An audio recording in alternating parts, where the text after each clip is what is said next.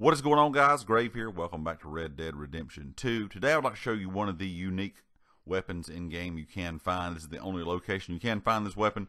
Of course, I'm over here below the grizzlies, kind of on the left edge of the map. This is the exact location of this item.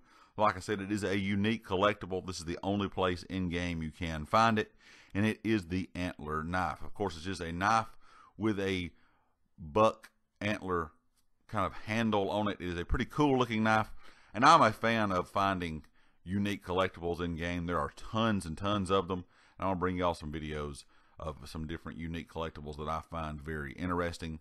Sadly, this poor soul stabbed this bear and killed it, but of course the bear fell on him, so kind of ripped this guy. But anyway, the antler handled knife will be stuck in the side of the bear. Once you pick it up, of course, it goes into your inventory. This is one of the, like I said, one of the unique collectibles in game, the only place you can find it.